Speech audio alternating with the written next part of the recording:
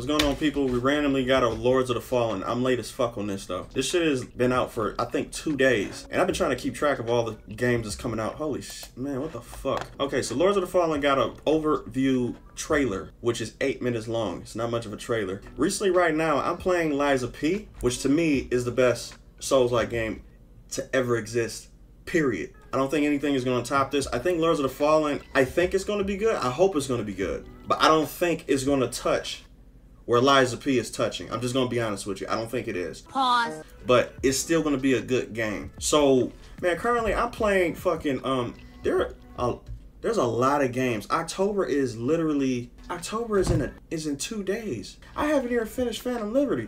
Bro, I'm playing Mortal Kombat. I'm playing Lies of P. I still haven't finished that yet.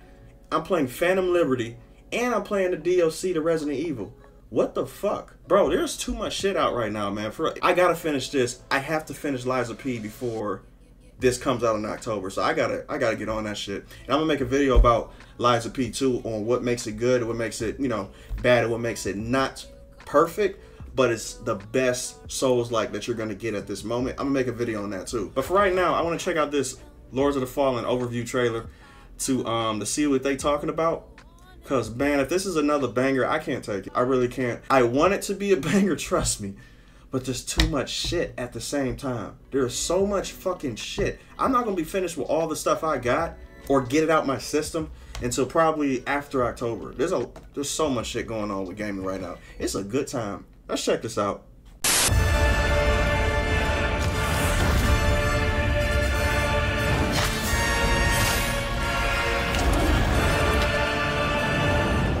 Lords of the Fallen is the all... I will give it this. I love the world. The world, for me, of course, you know, dark fantasy setting is automatically going to be a bump up for me. So I like the world itself. I just, you know, for me personally right now, it's going to have to show me something more that's going to beat Lies of P right now. I probably just have to get it in my hands. Lords of the Fallen is the all-new epic dark fantasy action RPG. A lot of designs.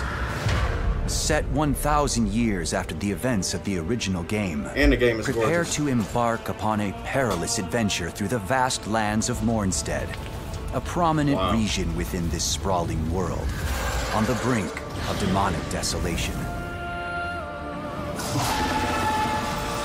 Bro, look at the designs of these creatures, man. Stretching across its sky-scorched horizon lies the colossal hand of Adir, overlooked by the 5 holy beacons of the Sentinels. Look at the environments, dog. This game is undeniably beautiful. Hold up a second. Let me go back to that, man. This game is undeniably beautiful. Look at this. Originally constructed to restrain the fallen god, they have been defiled by his infernal forces, and now threaten to abet his resurrection. Look at the map design, dog.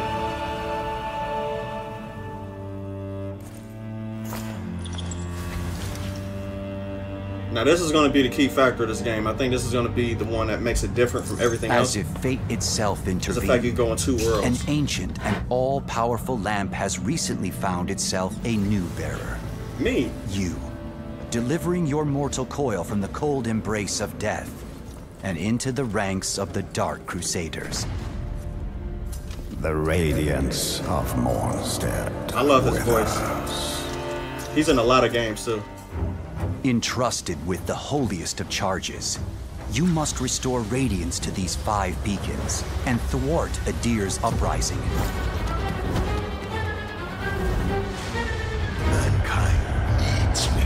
Now more than ever. What the But in a fuck? land overrun by demons, when the very fabric between worlds is splitting, this is no easy feat. I wonder how hard this game is going to be too. They said it was punishing. I don't know how punishing. For Lies of P is hard. It's getting hard, but it's doable. Your quest will take you on a long and harrowing journey through the disparate regions of Mornstead. From forsaken fens to burning cities, cavernous mines this is gonna be a to bitch. snow-capped forests, Each land is distinct, but equally fraught with untold horrors, This is gonna be curious crazy. companions, and myriad secrets. Wow. Consult your trusty journal to keep track of your whereabouts. Though a word to the wise, ink and parchment will provide limited solace, especially when it comes to this world's inhospitable counterpart. Oh yeah, the other side. This is gonna be The interesting, lamp, man. you see, possesses an ungodly power. The power to cross between the realm of the living, Axiom, and the realm of Umbral. With each reality harboring its own labyrinthine pathways, you'll need to navigate both worlds accordingly. It's just so funny being a Souls player. You just know which areas are gonna be a bitch to go through. I just know it because, like, if any person who is a Souls fan or a creator of these type of games, they create these very specific areas, like these swamp areas, to where it poisons you, or when there's environmental hazards everywhere, and it's just not shitty in a bad way, but the shitty in a good way, to where it challenges you. You know what I'm saying? Like, you remember these areas because you're like, oh no, not this. Fuck. Let me guess, I'm gonna have to fight this dude while being poisoned at the same time, or have some ailment coming over me and I just get fucked up and my health goes down. They always have an area like that in some of these Souls games, and it's just classic. Axiom presents its own unique challenges, but terrors beyond comprehension await in the nightmarish equivalent. Now, you know that's gonna be a trap. That's crazy. Another sinner. This game looks gorgeous. Those who embark upon this crusade must also confront the formidable champions that inhabit such realms.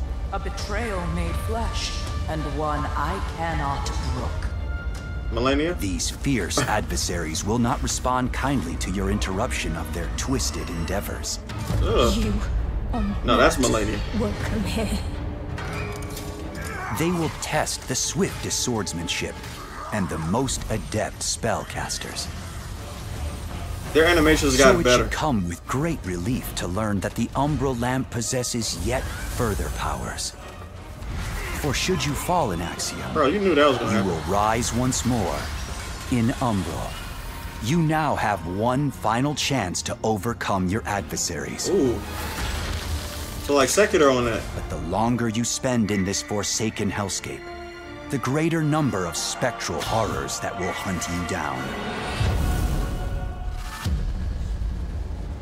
They showing a lot. Should 2 lives still prove inadequate, help is at hand for those whose pride permits. So we can summon people. Mornstead is home to a number of would-be comrades.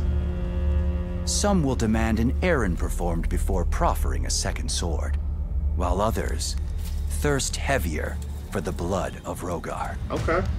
So different quests to As get for companions. those who wish to look outside of Mornstead for a co-op companion, you can invite a second player to join your journey at any vestige. Now that's the one thing I did wish Liza P had, because that would create a lot of replayability. If you're going to do a Souls game, there's 3 main factors that you're going to have. You're going to have difficulty, of course. You're going to have good world building, and you're going to have a sense of community. Because the one thing that drew me into the Souls games to begin with is the fact that the community in the Souls community is the least toxic community that I've ever been a part of in my entire life. And that's the reason why I love the community so much, because these games are so hard, we don't have time to troll each other, because we're all trying to get through this path together. And the notes that they leave on the ground for you to let you know, hey, there's an enemy around the corner, be careful, stuff like that. It's that sense. For me, that's a missing piece in Liza P. And I kind of hope it's the same thing in here. It's a staple to me. I think that has to be in these type of games. That brings back the sense of community. And that's what makes me want to keep jumping back into Elden Ring and, you know, helping people defeat bosses and stuff like that they can't beat. I would jump in and do co-op for probably like a day or something like that. You know what I'm saying? Like, it just keep on helping people out, defeating bosses. It gives you a sense of giving back from a challenge that you already overcame. I love that part about the community, though.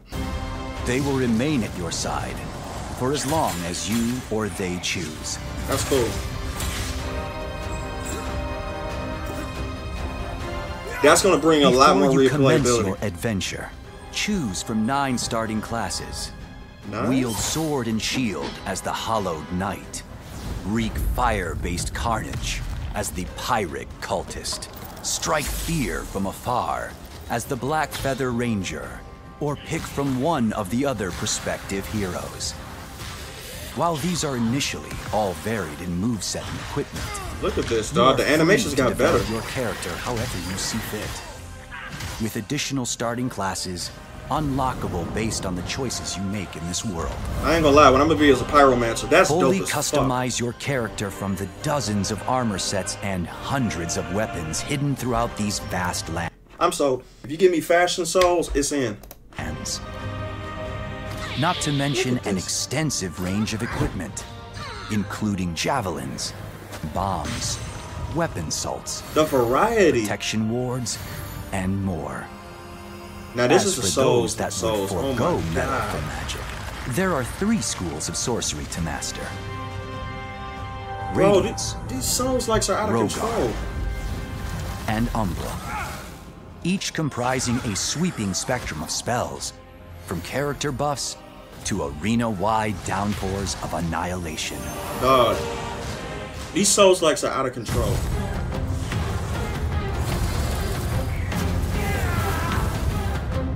An epic adventure full of peril, wonder, awe, This is and crazy. revelation, coursing through the very realms of the living and dead awaits. This is crazy.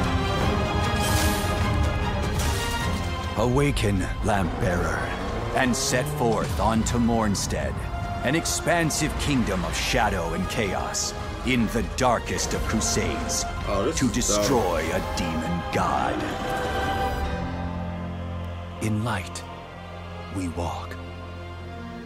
They needed to show this preview. This preview was perfect. October 13th. That's going to be around the corner before you know it, man. Hold up. That's like in how many fucking weeks?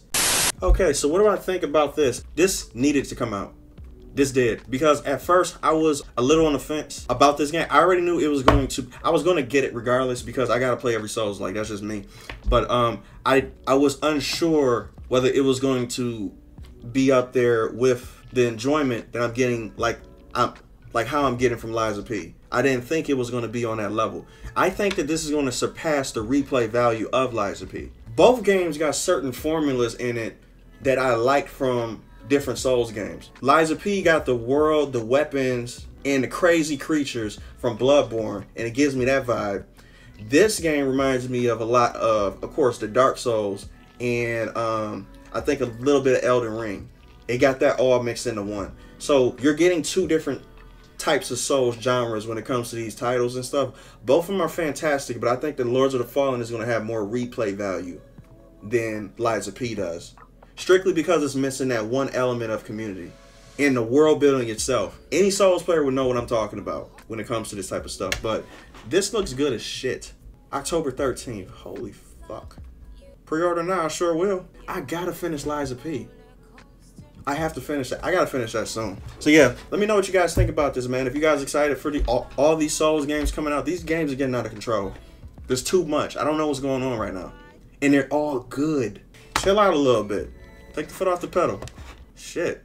I'll see you guys on the next one, man. Peace.